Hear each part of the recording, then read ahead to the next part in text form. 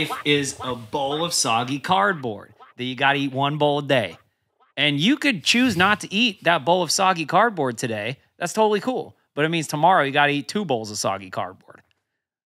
So if you just chip away at that soggy cardboard, eat your bowl, get it done, then you're good to go.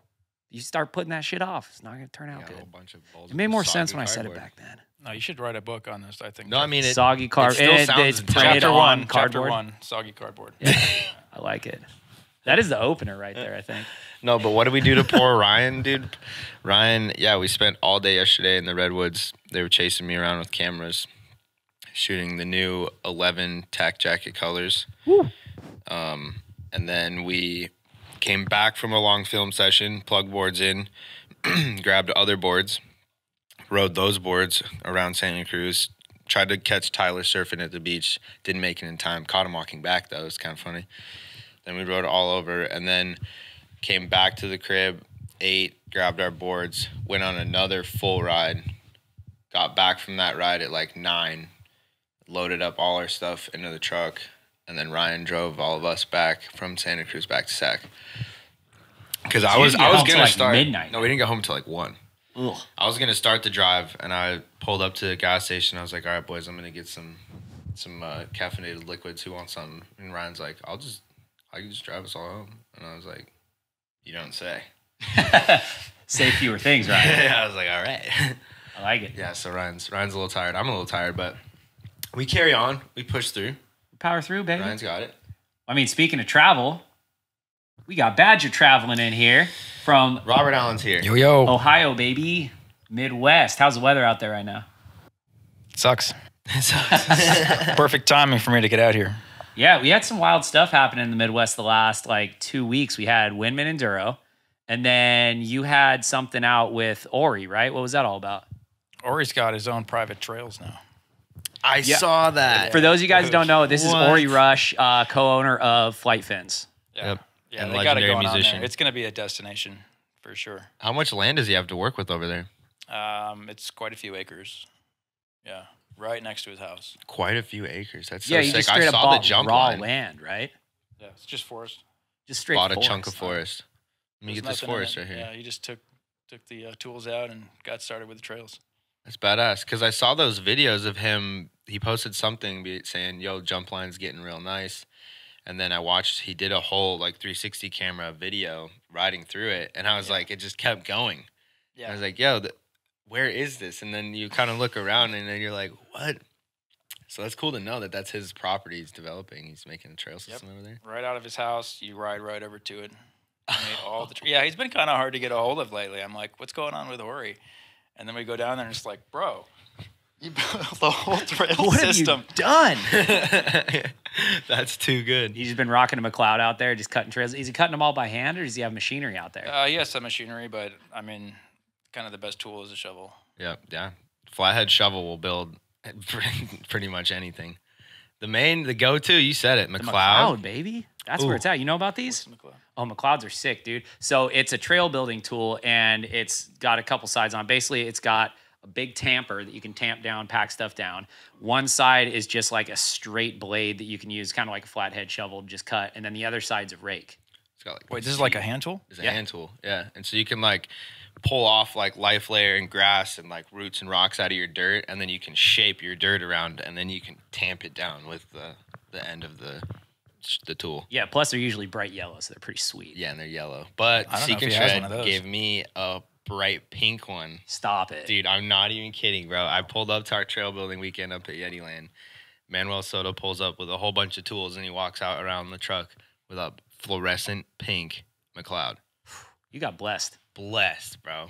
Super blessed. We've got a pretty cool little private trail zone getting unlocked in this area. Jeff's got his ranch, but we've got some stuff in the works with a really, really cool dude up in the Angels Camp area, where he's got a private skate park and a private pool, and he's putting together the most legendary festival grounds event center ever. And we went up and kicked it with him, and he cut a bunch of the mountain around, and we shaped a bunch of features around the zone. So we're working on, I think we're talking about March, doing a freestyle event out there, doing like the first FloatLife freestyle event focused on tricks and freestyle.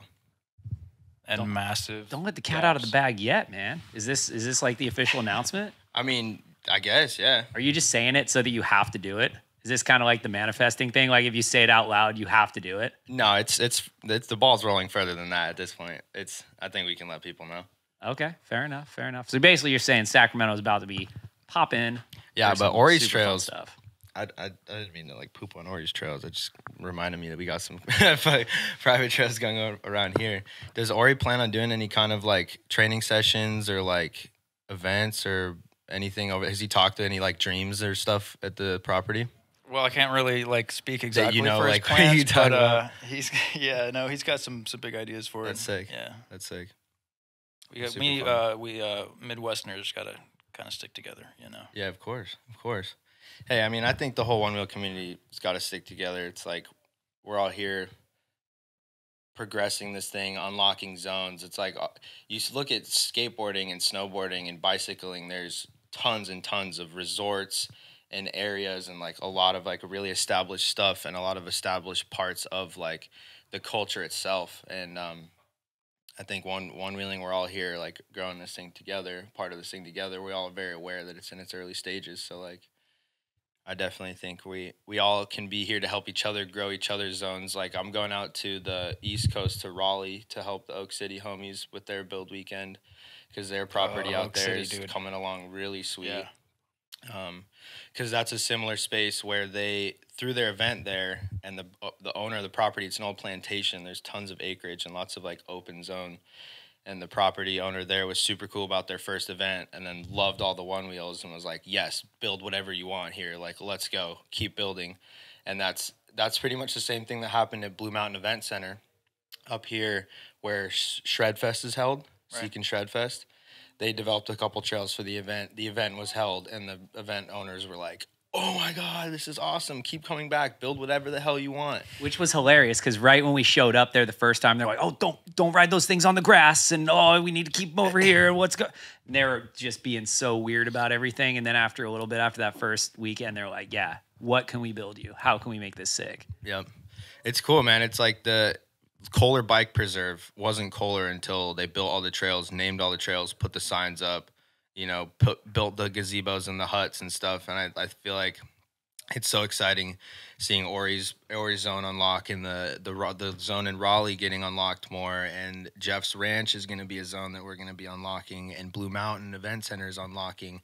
And there's Charlie. Float Valley. Don't forget about Float Valley. We got all built out. Float Valley. What's Float Valley? What? You guys don't know about Float Valley? You got Valley? a valley too? No, that's nowhere near here. Float Valley. About a ranch and a valley? No. That's back on the East Coast. Where is that? Is that Tennessee? Is it somewhere like? Do you guys have no idea what I'm talking about? Wait, no clue. The guy that went to a city and he was like, "Hey, the fire department has all this land right next to the firehouse. Can I just start building on it?" And the city was like, "Yeah, go for it." And he built like the sickest course. What? Do you guys not know about this? No, dude. I think I know what you're talking about. We need South Carolina a one wheel. I don't map. know. I've never been. I know Austin went. He said it was super fun. Austin rode it? Austin rode it. A bunch of folks have rode it. They said it was sick. What we'll do, here's what we'll do. We'll throw the video of Float Valley up on the wall right here, right now, and it'll be playing, and then everyone will know what it is, and we'll link to the video down in the description. Done. Well, yeah, man, it's all the zones are unlocking, and next thing you know, there's going to be people riding. There's got to be, okay, this gets me into something. Rope tows. Do you think rope tows are going to be like a good, useful thing for one-wheel mountains and like trails and stuff? Because you don't necessarily need a whole chairlift to get up the hill, but you can't go up super steep zones. But with like a rope tow, I feel like you could unlock like whole steep areas of mountains that would like resurface you. Okay, so here's the thing about that. I don't know if the cost of a rope tow justifies the extra vertical that you'd be able to climb by having a rope tow. Does that make sense? Yeah. Chairlift, you can go over whatever. It doesn't matter what's below you. It could literally be a glacier. It doesn't matter. But rope tow, it's only going to give you, like, if you got something extra to hold on to, it's only going to give you a little bit of extra. And it's still got to be fairly terrain. smooth. It's got to be rideable. Yeah, that makes sense. And rope tows aren't cheap. So, 'Cause we were talking to about- answer your No. question, no, I don't think that's going to happen.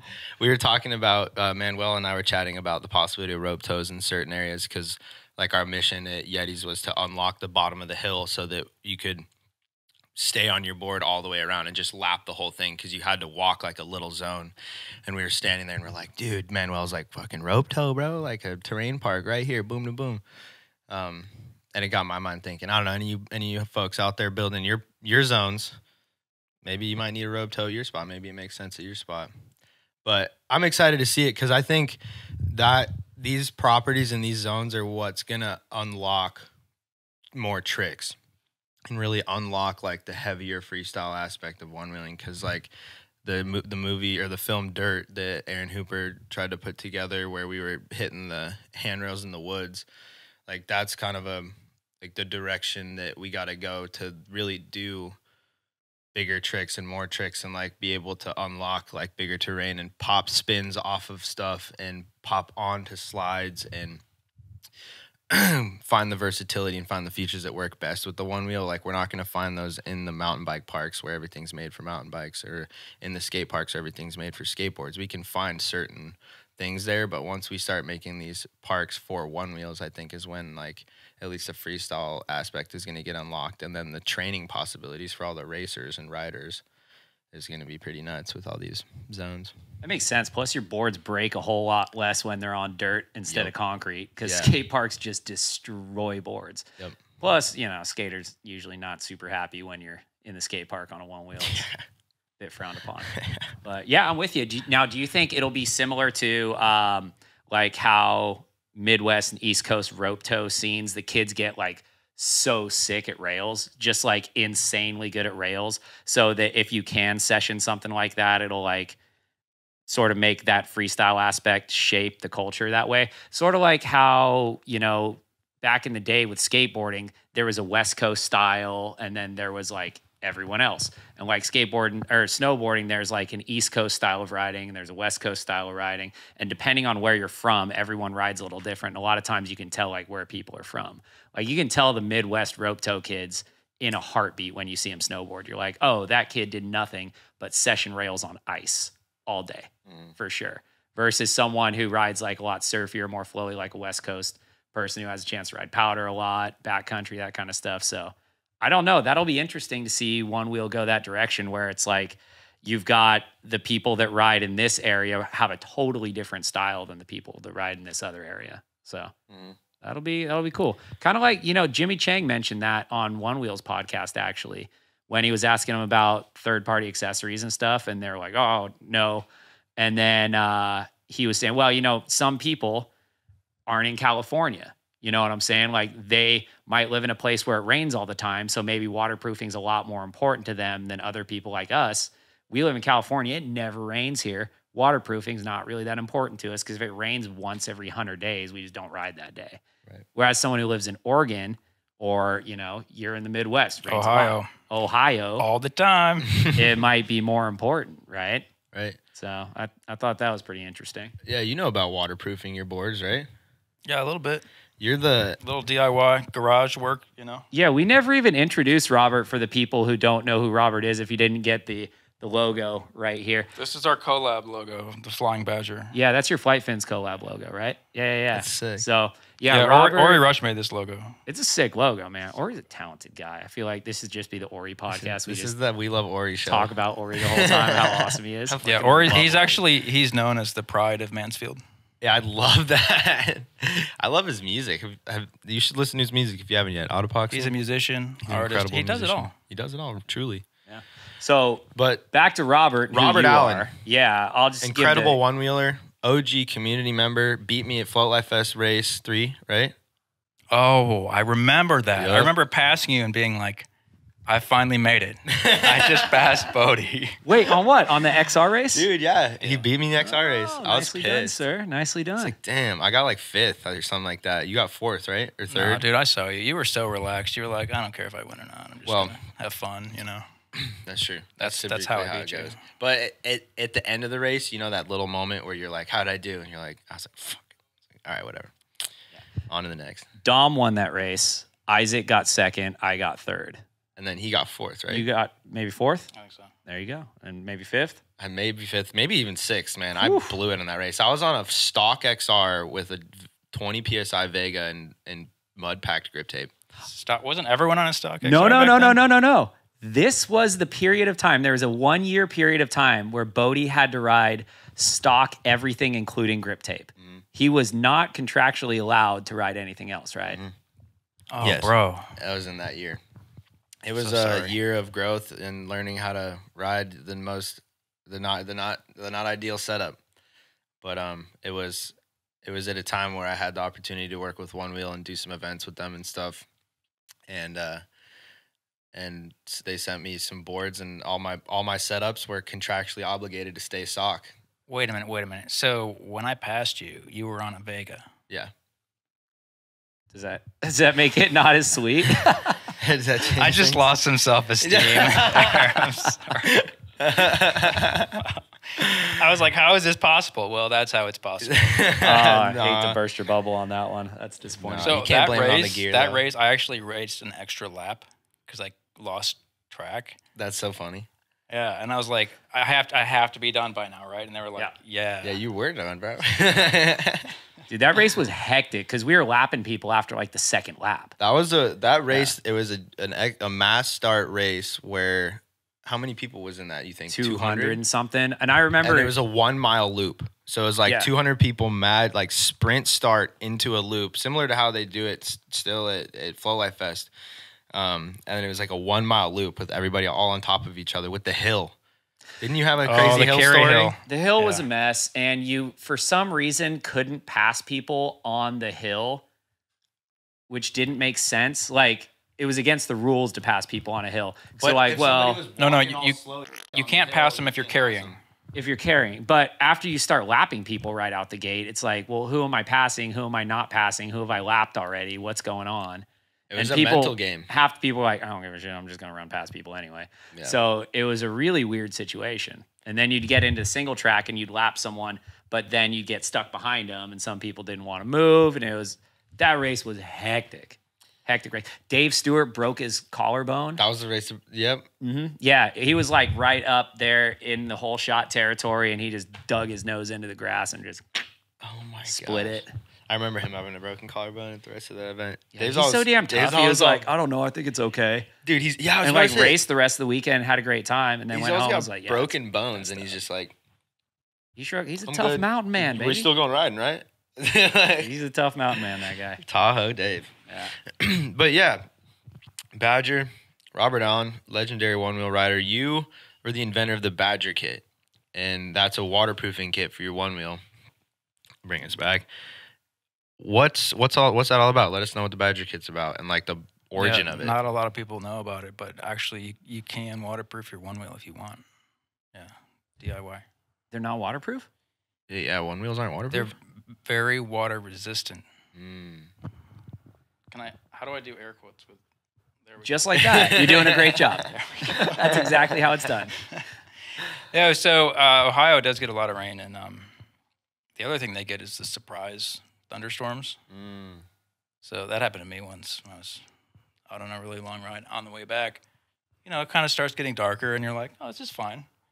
This will be fine." Yeah. Was this back in like V1 plus XR? I believe I was on like my very first XR. First XR. I don't really remember. Early I should have XR done days. more research for these questions.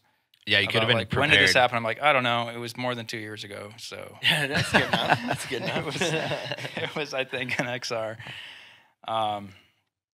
Yeah, so I just got caught in this crazy thunderstorm. I had done like a little bit of, waterproofing. I didn't really know what I was doing, but I just had some stuff done. Anyway, I got lucky because my board didn't brick, but dude, it was one of those thunderstorms, and we can cut to the video of it because I was bringing. Oh, we got video? Oh, yeah. Oh, great. It's probably right here on this wall that's not green. Yeah, it's right up there. No, I had my 360 cam just in case, Yeah, of course. Got to have the camera on you. And it was one of those thunderstorms where the sun is still shining through, but it's still downpouring. It was so weird. Whoa. Those are cool. There's like a rainbow, your shadow's there, and you're like, what's going on? How is this? But yeah, it was just dumping on Damn. I'm just gonna hope I make it back to my car. This is pre-waterproofing kit. Well, I like to kind of lie about that a little bit. This is one of those fake it till you make it type things. Because I posted the video, and then everyone's like, "Oh my god, like how did you waterproof your board?" And I was like, "Well, let me get back to you on that." And then I came out with the kit, and I was like, "Wow, here's how I did to it." that after you made the kit, then you just explained Technically, it was so. That's cool, man. Because that's like Jeff said, water isn't as big of an issue for us out here. It doesn't rain as much. It's more of an issue of breaking our boards. It's our biggest problem we deal with. Yeah. And so, yeah, man, the Badger kit's sweet. I know a lot of people that have badgered their boards. It's badgering the board is like the word for waterproofing. I think it's kind of cool. I don't ever hear anybody say like I waterproofed my board. It's the Q-tip of waterproof. Yeah, I didn't plan it that way. I just at some point somebody was like, "Can we ride through that?" And I was like, "Yeah, my board's badgered. It's fine." I think it was Ori, and he was like, "Badgered." He's like, "Dude, you just branded yourself. You got verbed." Yeah. And I was like, "Yes." Yeah. What's with the name Badger? Where does Badger come from? Are Badgers waterproof? Yeah, the hardest part of starting my company was coming up with the name. I mean, it was terrible. I had the website and everything, and I was like, but I don't know what's my domain name going to be. I have to buy one. Yeah, and you got to stick with it. Did you just start looking up animals until you found one that was available? Yeah, well, yeah, because I know like the honey badger videos or whatever. I'm like, oh, it's ferocious, and I was like, well, I finally settled on an animal. I was like, okay, you got to pick an animal. That's a great idea. I like that. But then it couldn't just be the animal. It's got to have something to do with Onewheel. So then I just put the two words together and Badger wheel. Yeah, it doesn't really make sense. I mean, it doesn't but have people to. remember It does make sense. It makes enough sense. Because badgers are like really cool animals and like badass like creatures. And then there's that viral video from way back that everybody loves. The like, honey badger don't give a honey badger don't give. Yeah, I was like, yeah, that sounds like a good brand for me. I wish I remembered. Badgers are only cute depending on the location that you go to. Because I saw this meme the other day, and we could probably throw it up. We'll see if I can find it again and get it over to Colton. But it was like American badgers versus English badgers. And the American badgers are gnarly. That's like the honey badger type stuff, right? It's like, oh, it's mean as all hell. Then the English badgers, those little black ones with the white stripes on. I was like, oh, let's get a spot of tea. Yeah. English badger, like looking like this, right? Like super cute. American badgers, ugh, no thanks. Yeah, badgers. Yeah. So there's a version of this logo that we did for our shorty rails. Yeah. Affectionately known as Tiny Tails. Tiny Tails. And Ori made the logo T-squared, baby. into this absolutely adorable little baby badger. You can't even look at it without kind of like smiling and oh, he's so cute. That's so funny. So like yeah, the badger is a good animal. Badger is a good animal. And Badger is a good company and a good brand. You've already done some really cool stuff like the Badger kit, and then you did the Badger Sense. Or you did, what was the Badger light bar thing you did? Yeah, that's Badger Sense. Yeah, that's sort of my latest thing that I got into. Sensor is what's the sensor one called? Oh, the Sure Start. Yeah, Sure Start. Sorry. So Badger Sense was the next one, right? Badger Sense is the Badger Sense for XR has been out for a while. Right. That was tell me about that. Last FloatLife Fest is when that. Right, I remember that release. I was there. Yeah. Did you wear the helmet with the heads-up display and everything? Yeah, it's sweet. Yeah. So I like to ride fast, and I got to this point where I could sometimes tell that like, oh, the board's sort of dipping a little bit. I need to like suddenly react so I don't just eat it instantly. And you can see the pro riders doing that. If you watch the races carefully, you can see that little nose dip and they recover it. Oh yeah, you ride that top end and you're basically like on an Indo board at that top end. So it's like, yeah, like I wasn't super skilled enough to like reliably detect that every single time. And so I wanted to know, okay, well, what if the board would somehow tell me a little in advance before it gave out? Like, wouldn't that be, then I could go like right as fast as I could go all the time. Right, you know where the line is. Which is the only way to ride. Yeah. And did you think like visibly is the way to do it right out the gate, like with lights, or were you just thinking I need something else? Yeah, well, I mean, I thought about how would be the best way to do it. Is it sound? Is it visual? And I went with visual just because it's a lot of times there's other sounds involved. It's going to annoy other people. Loud. So what's sort of the best? Oh, sorry, my board's beeping. I'm just riding too fast right now. Yeah, well, like the GT, when I got the GT, I was like, what's this beep? When I first rode it, I'm like, what is that? It's annoying. Yeah, you're like, Is there wait, a did I bug? hear a beep? It's like so quiet half the time that I'm like, oh, did it beep? I don't know. It's a nudge notifier is what I call it. Yeah. A nudge. It tells you when you're ready to nudge. Yep. It's like when this beeps, you pop. So you went with the visual. Yeah, so cue? I went with visual, and at first it was just a question of like, is this even something that could be done? Like, Right. could I somehow like tap into the Gotta see if this wires is even and possible. like without voiding the warranty? And oh, never mind. Sorry, did I say That's void the not warranty? possible. No, is it even technically possible? And so it was just like a fun project at first. It was like, oh, this will be so fun. I'll like Yeah. get some little Arduino boards and I'll like learn some electronics and like this will be cool. And then when I did the first prototype and it was like, oh, it works. Like, oh, sweet. Yeah, dude. and then it was the process of, okay, well, how do I get that to a point where it can actually be used? And then the heads-up display was kind of an additional thing because the base unit's just on your board. You got to look down. Right. And you don't want to look down Right. when you're riding. Yeah, you want to be looking where you're going. Especially at top speeds At when top you're worried speed. about dying. Because Yeah. by the time you look down, you're like, oh, I've already hit the ground. I mean, it was fine. It was good for like getting a feel for like, ooh, is this about how fast it feels to be, at 80% or whatever? And so it was good at first, but then I got ambitious and was like, dude, I got to have a heads-up display. Yeah. I mean, So yeah, the idea of something in your peripheral vision, so sort of what I settled on is like, you don't have to look at it. You just, like that. You can still see it, but you never have to like take actually your focus off. put your focus directly on Yeah, it. because dude, when you ride trails, it's like No, you dude, gotta be like, laser focused, like 100%. Yeah. That's the whole flow state of it. Is like Yeah. it's just coming at you, and your brain is just like on autopilot. Yeah, your eyes are constantly going like close far. You know what you should have done? You know what would have been wild? Yeah. Projector off the front of the board. Oh. Project Boom. it right out in front where you're already looking at Headlight mod coming soon. it. Oh. And it projects a grid pattern so you can see the differences in elevation on the trail. Yo. Yeah. I mean, I'll take this royalties way, for that. I don't know why I didn't Come think of that. together. Let me just go do that real quick. Yeah. Dude, you could do it. You've done some wild stuff. I There we don't go. understand how you figure out like the electronics and stuff of the board so well. Like Dude, the Sure Start. no sense. I'll for tell example. you. I'll tell you the secret. What's the sauce? People don't see the secret sauce. It's trying it and failing, and then like feeling really dumb, and then like making another stupid mistake, and then another stupid mistake. Let me tell you an embarrassing story about stupid mistakes. Please. This is an embarrassing story about the very first Badger kit. Sweet. Let's go. I had an event. Okay. Come Badger your boards. Try out. Okay, like at your house? My Like a party premiere, badger up. It was the first Like a tie-dye Badger party. The Badger Party. Sick. Sounds epic. People have those now.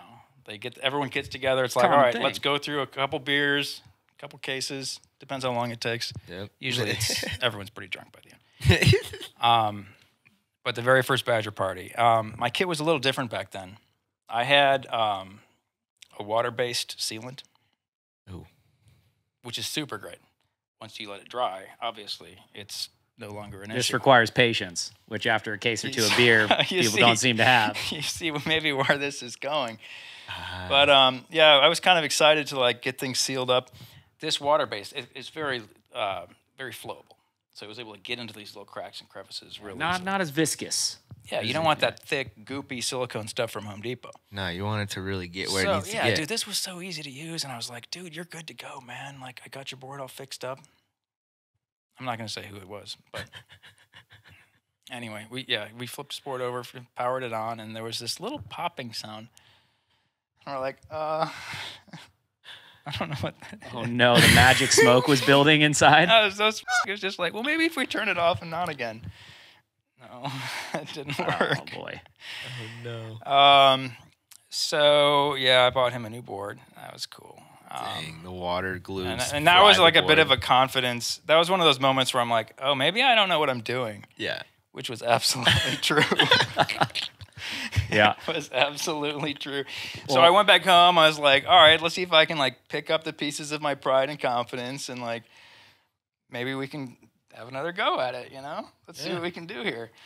And I did. I found better materials and blah blah blah, and figured it out. But yeah, it was just a couple moments there where if you had seen me at work, you would have been like, yeah, this guy's, he doesn't know what he's doing. So Humble beginnings. That's the secret. Yeah, humble beginnings. I So- mean, that's true. Yeah, that's interesting to hear that there's more than one controller that was water damaged while badgering. So do you know about Sean Keck's story? I heard about somebody who put his controller up to dry in the garage, and there was some leak, a random leak Yeah. that just happened to go right onto his controller. Is that Yep. right? Yeah, that's 100% what happened. So while he's badgering his board to prevent water damage, it actually created water damage of the most unlucky situation of all time. Yeah, he set it perfectly vertical, open. It was drying. And then he ended up having a roof leak that dropped boop, Perfectly right into perfectly down into it and flooded it. Like, what are the chances? it. It like had to be perfectly in that one spot for it to like drop in there. Yeah. That's some bad karma right there. We don't Not know what he good. did to Yeah. deserve that. I don't know. But shout out Sean Keck, Santa Cruz Wheel Slip Services. We love you, Sean. Love you, buddy. He just, dude, we needed to go to Santa Cruz to film this tack video we just filmed yesterday, and I hit Sean up. I was like, hey man, we got 4 of us. You down to host us? He's like, oh dude, you're good. Pull up. You don't need anything. Just get your bodies here. And we're like, all right. Pull up. He's got a fresh pull behind trailer. Shacked us all up in for the night. Cooked us all chicken and watermelons and corn. And Full cookout. Full cookout, dude. Full cookout. Full like Sean's the man. Sean is the absolute man. We're big fans. Big fans of Sean. Yeah. Have you met Sean yet? Sean who? Sean Keck. Keck, Santa Cruz Wheel Slip Services. You've met Sean before. You know what? There's so many people that I've met. Dude.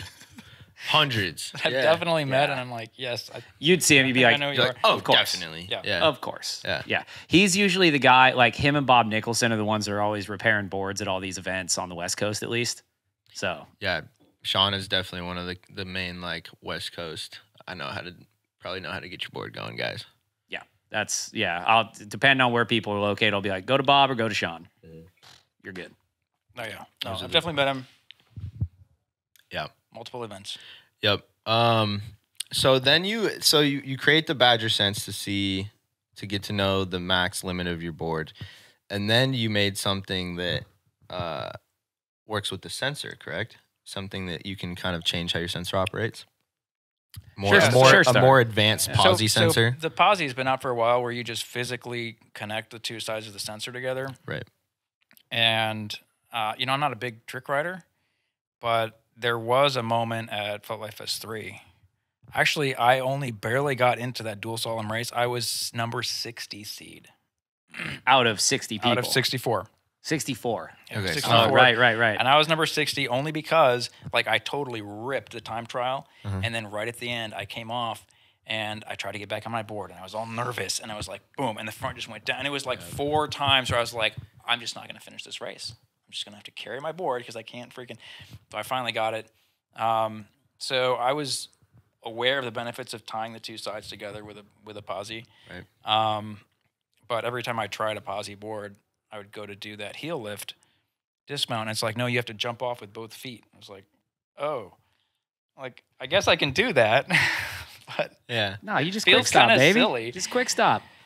yeah, There's Okay, that's true. there's a couple ways. You can also pivot your foot to like the front edge of the foot pad and lift all up the way to using the front very, very edge, front. Yeah, that's how Raquel gets off her boards. and it'll get you off of that one. So you can Oh. either like skid stop. All right, so or it's just a do the little- technique issue then. Yeah, there's tech. Let us know if you need it.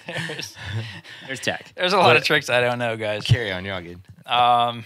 So I looked at that and I thought, okay, well, I would love to have a posi, but I want to have that flexibility. Right. So I'd already done like the electronic stuff. I didn't really know how to do electronic stuff before. Badger Sense is just something in my spare. It was like, oh, I guess I'll learn how to do this. Let's go. Like a tinker thing, yeah. Really? Yeah. So That's then, impressive. I mean, I didn't have zero knowledge. It just wasn't something I'd been doing. Right. As far as actually building much of anything. So, yeah. So I thought, oh, I can use my existing new skill set here, and let's make something that's computer controlled and a smart system. And so yeah, I put together something that'll give you that posi when you need it and take it away when you don't. And then I realized, oh, I can add some other stuff in here. So basically, what it does is so sick. it's like a man in the middle that like can press the sensor for you whenever it wants to, Right. whatever it's programmed to do. So I realized that, well, okay, I mean, I could also hold down the sensor longer when you go over a drop or a jump or something, give you a little bit Keep more it delay. engaged. And Chris Richardson, actually, he was using something similar from Landsurf. He had a custom platypus front that gave him a delay. So for these weird, crazy tricks, people want to put a massive delay. And so you can set sure start to go up to like 2 seconds. You hop off the board and it'll just keep the sensor on. It stays for 2 seconds. So people are doing weird stuff, jumping off, running backwards, waiting for the board to come back to them, jumping on as it's accelerating. And it's like, okay, that's kind of fun. Like, kind of dangerous. Yeah. Yeah. Kind of dumb. Let's have boards ghost on purpose. Yeah. So now I'm looking into that a little bit more with the GT, because I mean, I don't ride hard enough to like. You ride pretty hard. Dude, you are you no ride slouch, tough, my friend. Yeah, I was chasing you down at I FloatLife Fest, ride and you enough ride to- tough, bro. I had to like yell I back fall to the down. homies. I was like, "Yo, Rob fucking rips." I sometimes go faster than is safe for somebody, for anyone. But people who are getting a lot of air, doing a lot of jumps, I didn't know people were having trouble. Like like Dave and That's one of the Austin main were like, things dude, that I keep smokes you I on keep flight fins. falling, and I'm like, why? Like the board just like, I land and it disengages, and I'm like, okay, well you could do a sure start, and it's like, well, yeah, and that helped him a lot. Yeah, because we saw that disengagement this year Noah. at Easterns. Well, I was Easterns, it gonna happened say, to Austin. It happened to Austin when he was racing against Brandon Peavy in the finals, I believe, at Eastern qualifiers for ORL.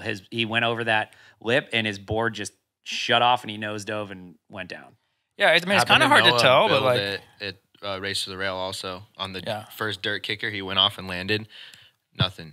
Because your board to like if it disengages in the air and reads that you're not on it, to re-engage, it needs both sensors activated and level. And to- level. To And- then yeah. turn on And and gut level. gas.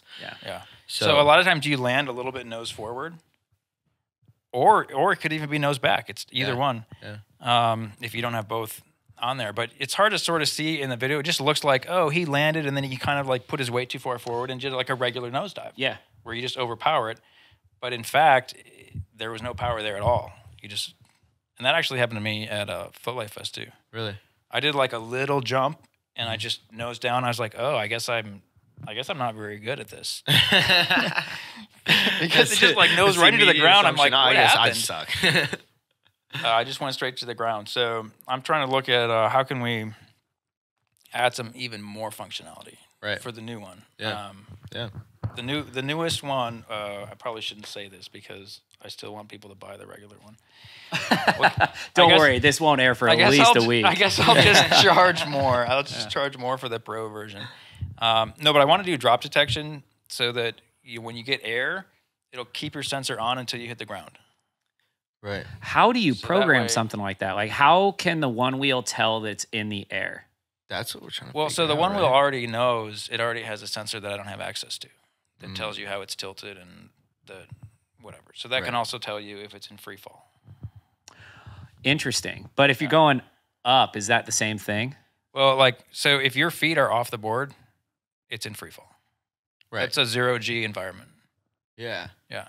And it can feel that. Yeah. So the sensor will just read that there's like nothing.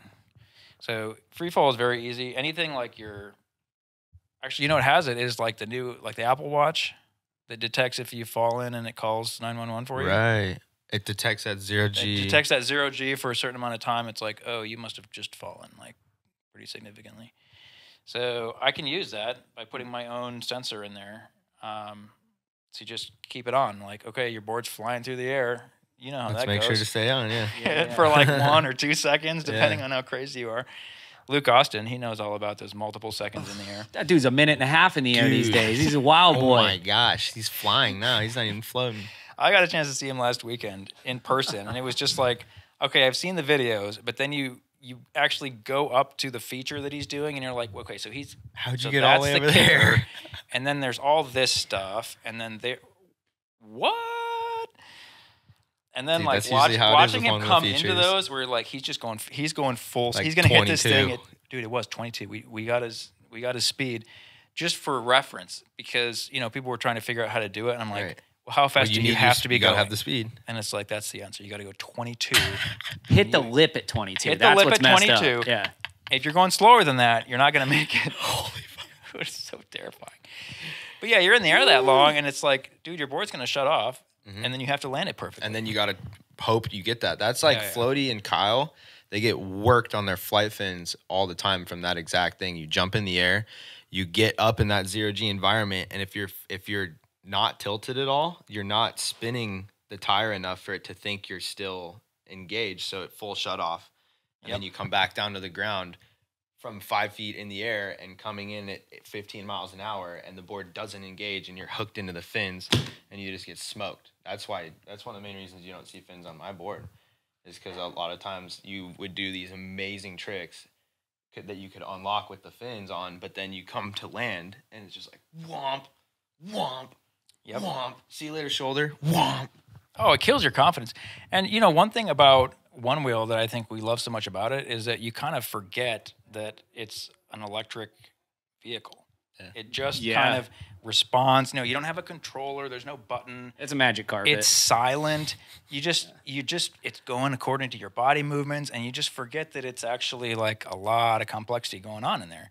And so to have it, shut off randomly when you're not expecting, it kind of kills the mood.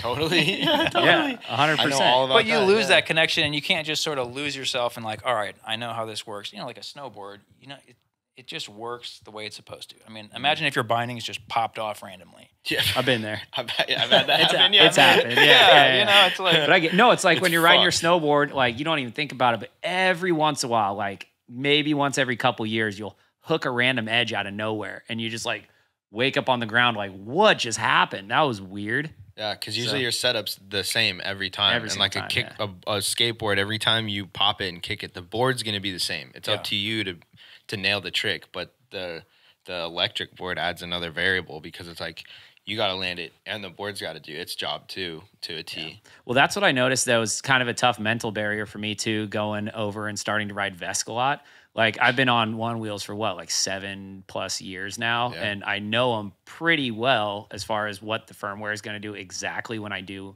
everything. So jumping onto a Vesk, I didn't trust it as much right out the gate. And I was like definitely riding way timid on stuff and not riding it like I would normally ride a one wheel. And I think that was kind of a big like mental barrier for me to get over in order to actually trust that.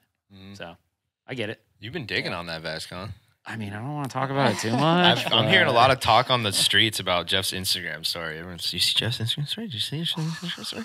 It's kind of dank. It's kind of dank. No, and it's funny because there was like, if you talked to me 2 weeks ago, which Max did, I think Max actually, by the time this airs, I'm sure his video is going to be out. But yeah, we did like an hour-long interview about Vesk and sort of our thoughts on it and everything. And I was like, yeah, it's cool. It's got a ton of potential. I see it. But I think it's like a year away from actually being a viable competitor to Future Motion. And then at Windman, right around Windman, it got unlocked, right?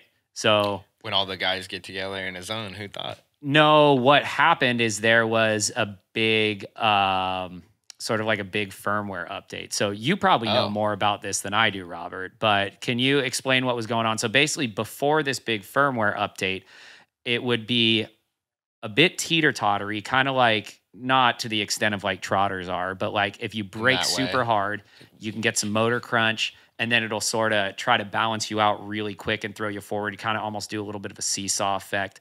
And then on top of that, when you start getting into chunky terrain, it was having an issue called nose hunting, where the nose would kind of get lower and lower and kind of be sketchier and wasn't super consistent. And then there was a huge unlock that happened. And maybe you can talk a little bit about that because you know more than me for sure. Well, yeah, I mean, I know a little bit more. You should really get Mitch on here because he's the mastermind.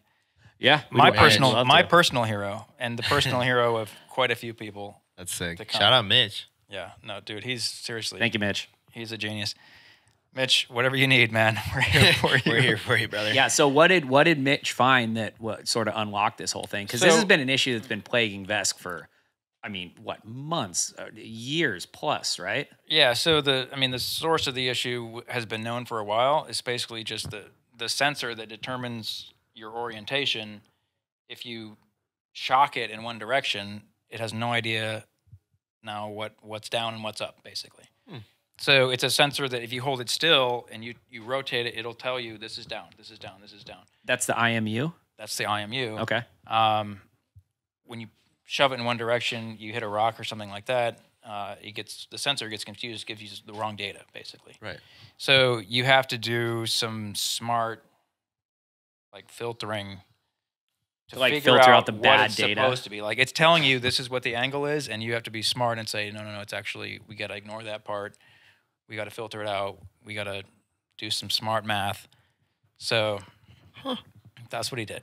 That's nuts. Yeah. So it's a bunch of nerd stuff, programming. Beyond Way me. over my Yeah. head. It's, all I know is it's about understanding what's going on. in those sensors. You know, what does it really mean for the board to be hitting rocks and going over bumps? Right. And then mathematically, what does that mean? And then how do we And get rid of counteract it? those. So even Nico has a video. Shout out Nico. Shout out Nico. No, but out he has a Nico. video. Maybe we can put it up of even Future Motion, a Future Motion board hitting a bunch of little like a rumble strip. Uh-huh. If you hit it at the right frequency, his board just nose into the ground instantly. Huh. Yeah. So it's not an issue that's completely. I mean, Future Motion solved it for the most part. Right.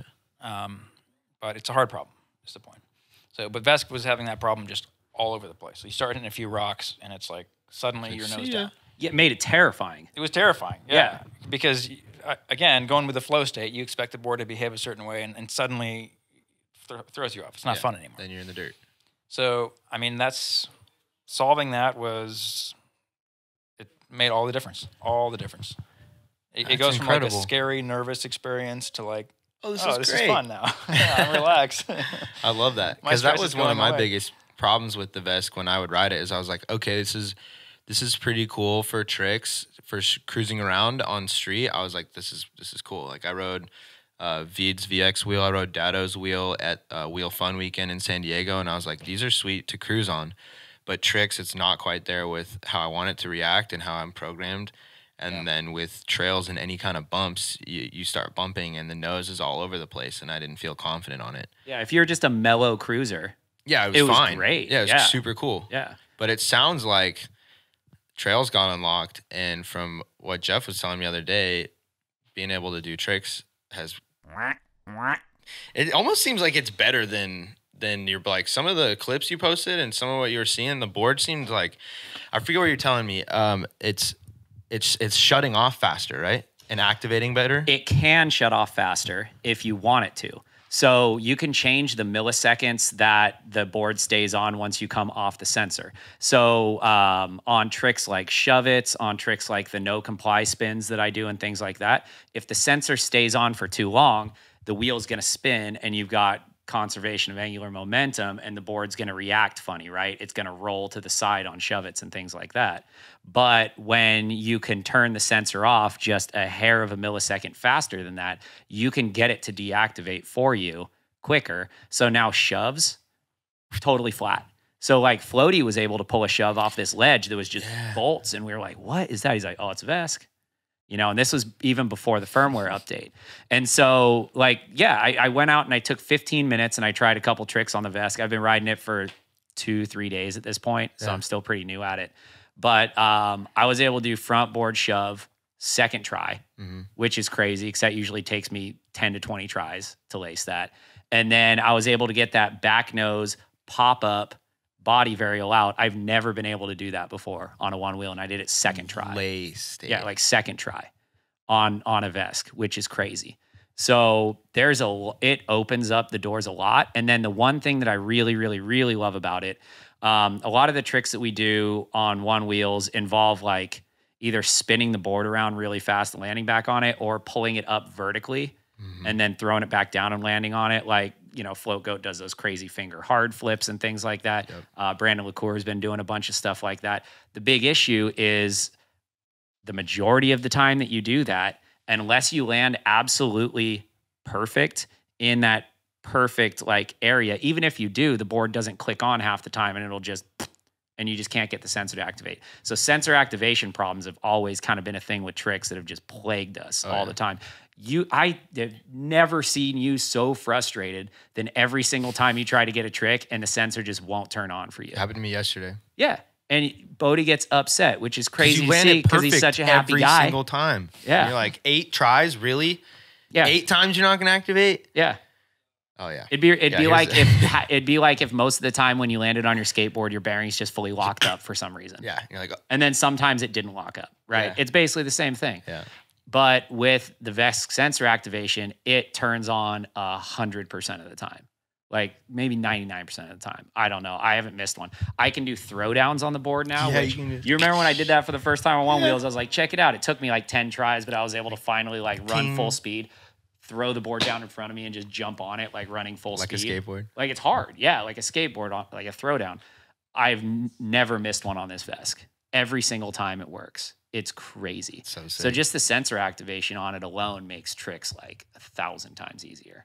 And So that's there's cool like to a- hear because it's like, to finish what I was saying is now that it's fun on trails and now that it's fun with tricks and it's fun to cruise around, it's like, why wouldn't you ride a VESC? Like, why wouldn't you ride a VESC now? Well, and that's a legitimate question. Why wouldn't you ride a VESC now? Well, At this point in time. I'll tell you why. Yeah. yeah, go ahead. I mean, I've got reasons. Well, I mean, too, but, personally being from Ohio, the waterproofing, it's still a 3D printed controller box. Right. I would not ride my VESC in a thunderstorm. Right. no, it's duct tape and bubble gum on the controller box right now for sure. Yeah. Maybe with a little more love, we'll get there. Totally. But Because it's still in its early stages. other than that, I don't know how long the capacitors are going to last on that before they fall off. Mm-hmm. I know on my One Wheel Plus, I was doing when I was trying to learn curb nudges. It was literally one day. I had a new board, and I wasn't very good at it. I kept slapping the nose down on the curb like over and over and over and over. And later the same day, I was riding back from lunch. Boom! Just shut off on me because of that loose capacitor. Yeah. You know how it goes. Yeah. Yeah. Been there. Straight up. Yep. Smacking those things around. Well, and that's something that I hope either the homies working on the VESCs can figure out. But I'm curious, like how they could make the controllers of the One Wheels or the VESCs more shock-proof for stuff like that. Because the boards are made like to self-balance themselves and get you point A to B. They've never been made to do what we do. Where what I mean by that is a lot of our tricks require like for curb nudges, smacking the curb and popping up, or nose slides, smacking onto it, or dropping like drops, hitting hard, or popping up. That they're not designed necessarily for that. And I'm just curious, like, because I'm just really starting to dive in and try to understand like technology and electronics and stuff like that more. But what could be done to make the controllers more shockproof? Like, Well, they did it. It's really dumb. What is it? You just turn it upside down. Really? It's literally. How does that make it more shockproof? That's literally it. So the things that come apart are on the XR, they're hanging upside down.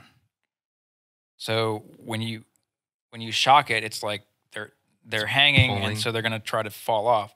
On the GT and the Pint, they flip the circuit board upside down. You know how on the GT, So you take off the lid of the controller, it's Right. on the bottom. On the Yeah. XR, it's... Bodie's not It's on aware the of what's lid. inside these things. He thinks I'm it's not just allowed to magic. You've never dust. opened up one of these things, No, I I'm have, sure. Yeah. He's actually not allowed to. I'm not Every allowed time to. Bodie touches a wrench, a one wheel dies. Yeah. So, yeah, you can imagine if something's sitting on top of the circuit board and you drop it on the ground, Right. it's still on top. It's Yeah. more secure. Yeah. So That's cool. I just feel like they could put in like rubberization of some kind, or like shock absorbing pads, or like something to also, because like the way these things slap on their sides is they take so much shock, and I feel like that's what the side breaks as well. like a lot of boards is like those really hard side smacks and those really heavy controller hits. And so I've always wondered if like there's some kind of suspension technology or like bumpering technology where they could add in some kind of gaskets or something that would absorb the shock. But do you think that would affect the responsiveness of the controller? It's just sort of technically challenging. I mean, especially with the GT and the Pint, the controller and battery boxes and stuff they're also structural. Mm-hmm. So they tie everything together. You can't have good structural connection if it's also floating in rubber mounts or something. That's so. I mean, shock resistance is not impossible for electronics. There's all kinds of stuff that's designed to be smacked around military hardware and stuff like that. You just have to use the right kind of epoxy and other things to hold things down, and you'll be fine. Also, I'd probably be a lot less concerned about shockproofing stuff if we were able to easily repair or replace these things, right? Like it wouldn't be a big deal. Yeah.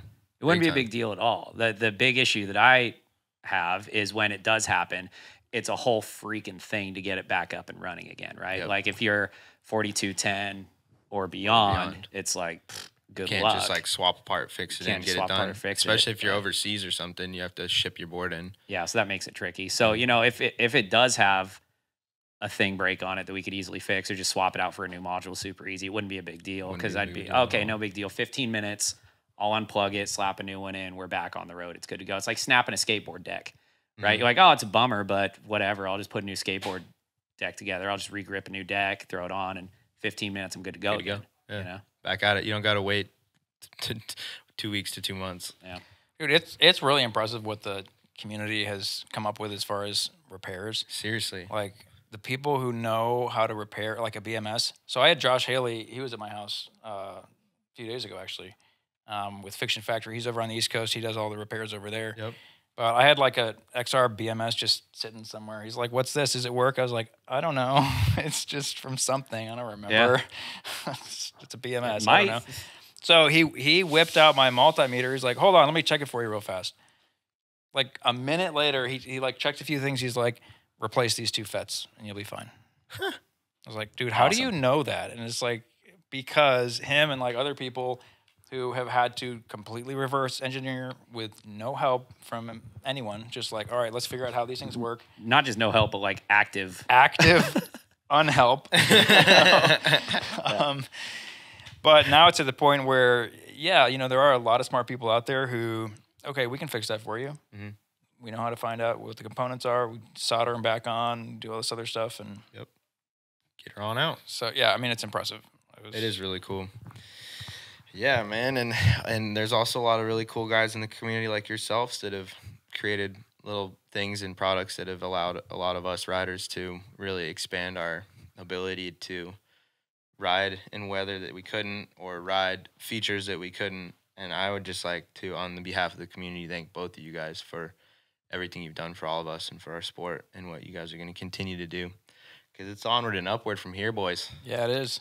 Well, and I wouldn't be creating these, especially my latest, electronics products and stuff like that. I wouldn't be creating that if there weren't crazy riders like you, or like my board shutting off when I do this, and it's like, when you do what? You're not supposed to do that. Like, okay, I guess I can look into that for you. That out.